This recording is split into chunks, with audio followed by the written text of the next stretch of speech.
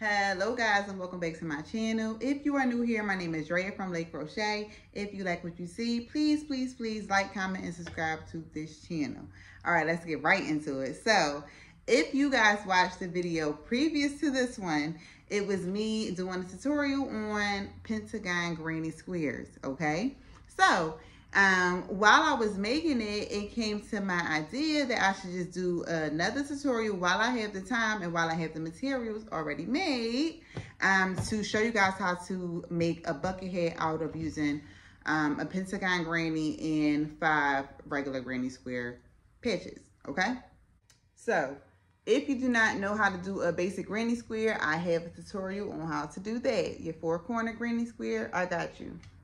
If you don't know how to do a Pentagon granny square, I now have a tutorial on how to do that. Just go back and watch them. I'm not going to be doing them on camera. This is like a quick, let me show y'all something with what I just taught y'all type of deal, all right? So we're starting with 1 Pentagon granny square and 5 regular square granny squares, okay? Okay, guys, so this is your basic setup to the hat, okay? I feel like it makes it so much easier when you start your top of the hat, your dome of the hat with a Pentagon. So pretty much you're using your 5 squares to outline the Pentagon. And when we are building a hat, we are simply going to be stitching this, stitching this, stitching this, stitching this, and stitching this. Stitching all of the corners so that it connects. So not only the top, but once we're done connecting these 5 corners, we're going to be doing down the center of these the same exact way to build our hat, okay? So y'all know how I like to give y'all a little something in case y'all know what y'all doing. Okay, guys, so once all of your patches are attached to the side, this is what you should be looking like. This little star shape right here, okay? And from here, actually, like I said, we are going to be doing the same way we stitch these together. We're going to be stitching down these sides, okay, to create the actual hat. So we're going to be attaching here, here, here, here, and here with a single crochet, just as like we did this, and we'll be right back. All right, so also, let's not forget to add, you know, when you are sewing these together, you make sure that your granny squares are a good side in. So like how I showed it to y'all, I want to put these I want to have these face each other when I'm doing a corner. Okay, so when I'm sewing here, I want these ends to be facing me so that when I open it or when I flatten it, this is the good side. Okay, so we're doing good sides in, and I'm just going to start with crocheting across my first corner. Okay, so I now stitch my first granny square to my Pentagon on one corner.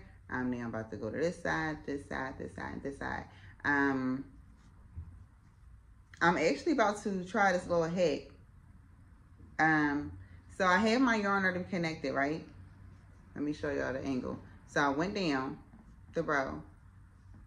All right. So being as though I have to connect another, and this might not be a hat. Y'all might be doing this already. I might just be the dumb one and just snipping and reattaching and snipping and reattaching. I don't know. Y'all let me know if y'all put me on to something.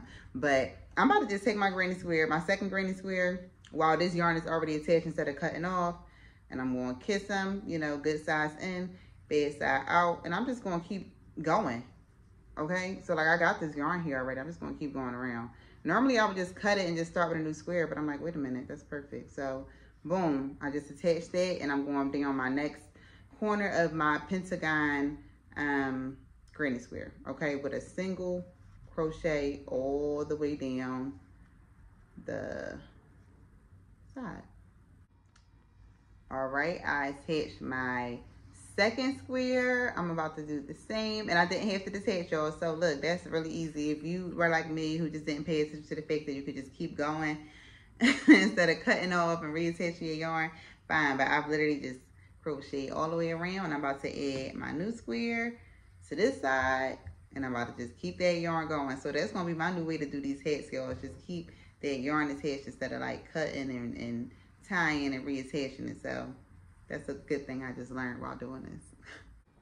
Okay guys, so this is what you should have if you successfully stitched around every side of the pentagon and down the granny squares, okay? This is your dome. This is the base of the cap before we get to the brim.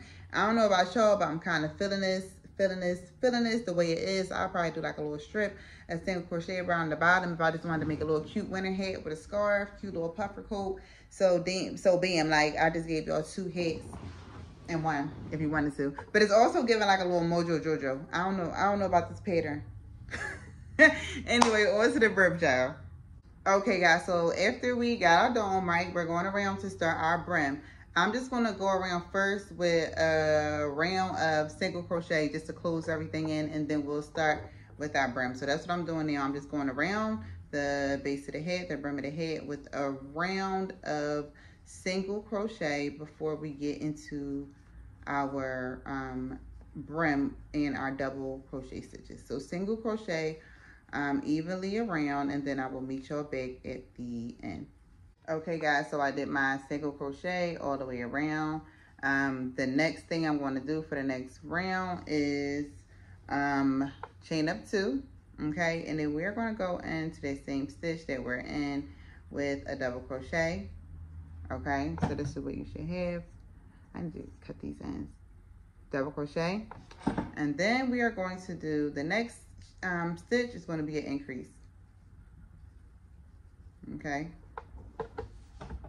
next we're going to do a double crochet, and then we're going to do an increase. So the pattern for this row is double crochet, increase, double crochet, increase, double crochet, increase. All right, and then we will be back.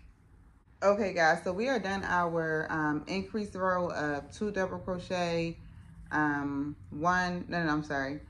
double crochet, increase, 1 double crochet, increase. We're done with it. We are just going to do 2 rows of double crochet around twice. So double crochet the next round and double crochet the next round. So it should be 2 rows of 2 rounds. I keep trying to like fix myself when I call a round a row and a row around. This is a round.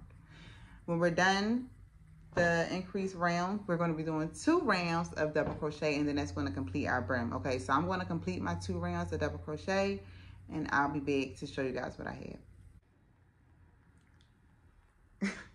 All right guys, so this is what we have. This is our cute little bucket hat. I love the brim. I love how flat it is. I normally do like a ruffle look, like a heavy ruffle look all the time when I make my hats, but I'm loving this very, very simple bucket hat brim. One thing I will say, like my head is a little, well, I think I have like an average size head, but like with these 4 rounds on the granny squares, I feel like the head is just a little bit big for my head, and I got a wig on. But one thing I can suggest is, you know, when you play with stuff, take it down the road. Like maybe you can't use 4 rounds, maybe just 3 rounds for this yarn. Like I said, I use the Crave Smart yarn, and I feel like that is like a little plush and like a little thicker. So maybe if you had a thinner yarn, then the 4 rounds won't bother you. But you know, play around with it. It's all fun and love and crochet, but this is the outcome. Check me out. I love it, y'all. So thanks again for watching, and let me know how your hat turns out. So over and out until next vlog or tutorial, whichever one I come back with.